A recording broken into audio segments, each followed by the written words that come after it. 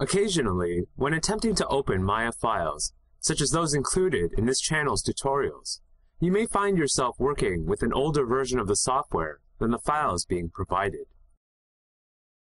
While we recommend upgrading to the newest version of Maya for the best features and performance, sometimes this isn't possible. Notice if we attempt to open this Maya 2012 file in Maya 2011, Maya loads an empty scene with an error. We can work around this by turning on the Ignore Version option in the Open Scene window.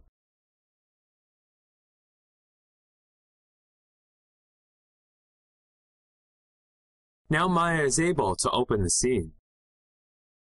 Note that all aspects of the scene may not remain intact, depending on the specific differences between the two versions of Maya. In more complex scenes, this technique tends to work better with .ma files versus .mb files. However, to maintain maximum compatibility, we recommend that you use the FBX file format if at all possible.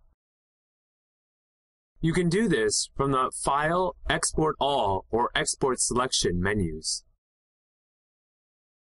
If FBX doesn't appear in the drop-down of exportable file types, make sure that you have the fbxmaya.mll plugin loaded in the Plugin Manager.